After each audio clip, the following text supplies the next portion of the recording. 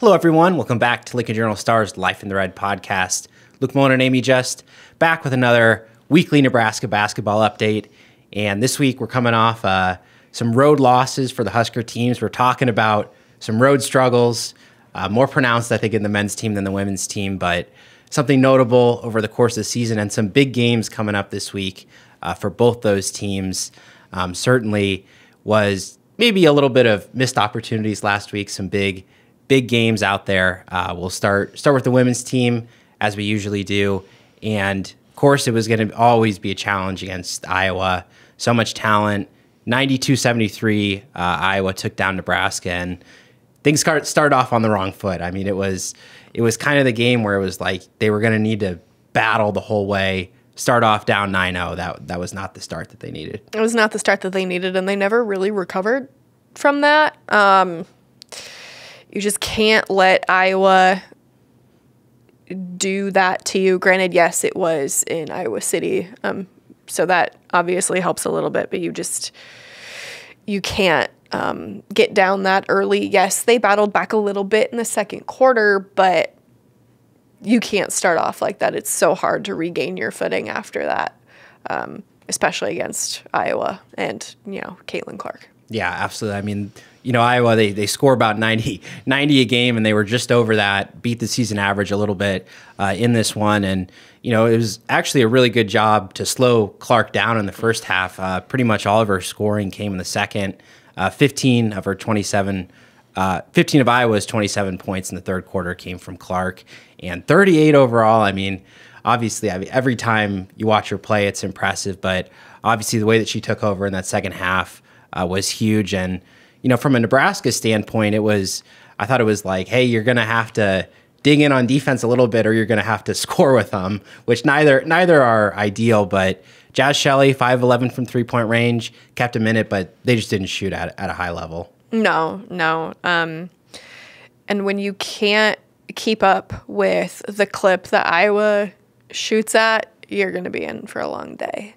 And they were. Like, it's not like Nebraska shot horrifically bad, but Iowa's just shooting that much better. Yeah, Iowa was over 50%, 52% in that one. Nebraska, 39%. So that was a big story of the game. And as we kind of go big picture, talking about road struggles versus the home, these are the stats for the women's team this year.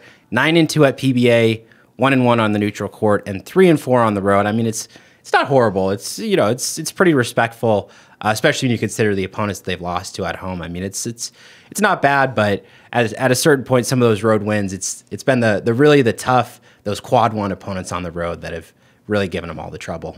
Yeah, and look, they're still, as of ESPN's women's bracketology that posted yesterday, they're still an 8 seed. Granted, it's in South Carolina's part of the bracket, so that'd be pretty tough. But the powers that be still think relatively highly of what they've accomplished thus far, but they need to keep it going. And tonight, we're recording this on a Wednesday afternoon before they play Purdue, a team that has been struggling more than Nebraska has. So that'll be crucial for them to get that win tonight. Yeah, certainly. I mean, the season-long resume, playing a great conference, several really, really strong wins. And I think this week is kind of like take care of business. There's a lot more that they could lose this week than gain. As you mentioned, Purdue team lost 6 in a row.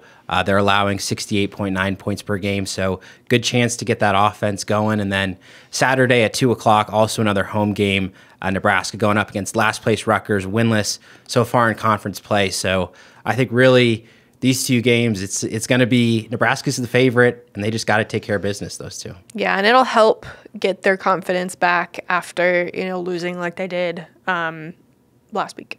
Yeah, certainly. So be interested to see if the offense will shoot at a little bit improved clip in both those two games. The women's team, again, 2 games at home this week. And talking about road struggles, it has been the men's team that's been really the hot topic that we got to talk about today. And it was an ugly one, 73-51 to Maryland.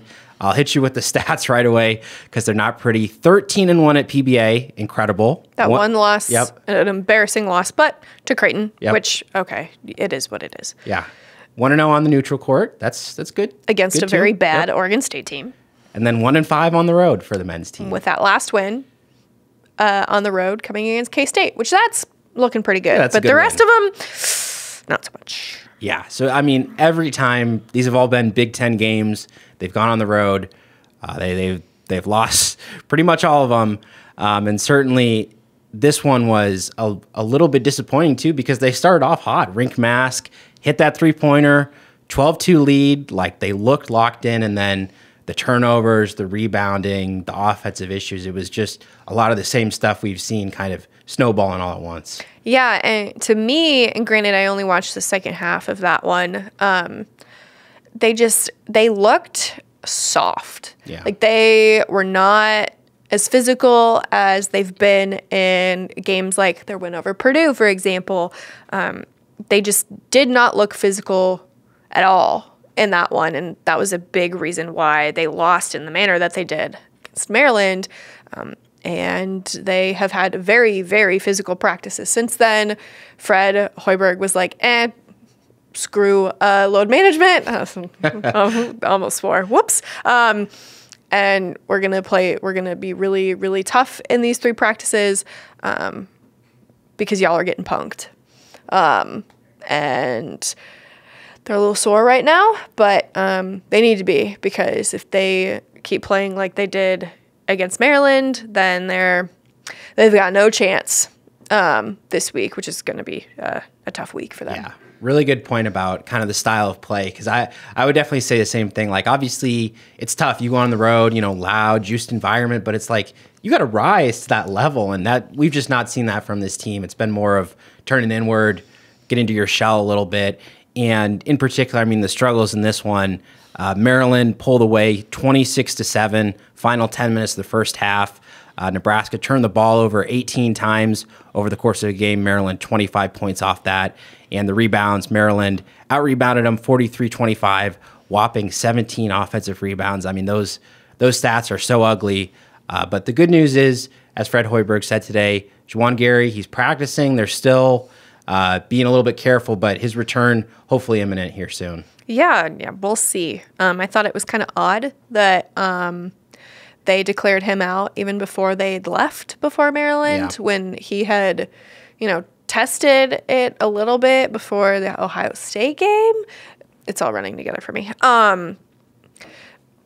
Was questionable to play in that one, and then, didn't go because he, didn't quite trust it yet, and then they completely wrote it off for Maryland even before they got to Maryland, which I thought was interesting. But we will see if he goes through warm-ups tomorrow, what that'll look like. If they want to win, having him would be a very big help, because they have not been super great in the rebounding department without him. Yeah, that's putting it a little lightly there.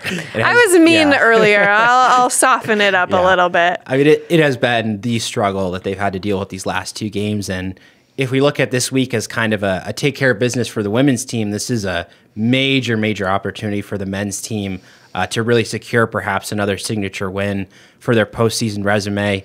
That's because after this recent loss to Maryland, Nebraska now back to 58th in the NET rankings, but 2 quad 1 games this week, starting off Thursday night at home. So big, number 6 Wisconsin coming to town, 7:30 p.m. Obviously, they're a very well-rounded team, I'd say. They get a lot of scoring from different places, and that's going to be, I think, a big test. That it's not going to be a case of keying in on one guy. I mean, Nebraska's going to need that bench to show up in this game, certainly. Yeah, absolutely. Anything is possible. As of right now, ESPN Bracketology has Nebraska as the last 4 in. So a win over Wisconsin would be huge for them. I don't know if a loss would necessarily hurt them as bad, because Wisconsin is so good. They are the leader in the Big Ten right now. So that would be good, not only for their resume, but as a confidence booster. Yeah, absolutely. And also you have to consider, I mean, the quick turnaround here, 2 off days before they hit the road. Sunday, they will be playing at number 14 Illinois. That's 5:30 p.m. tip-off.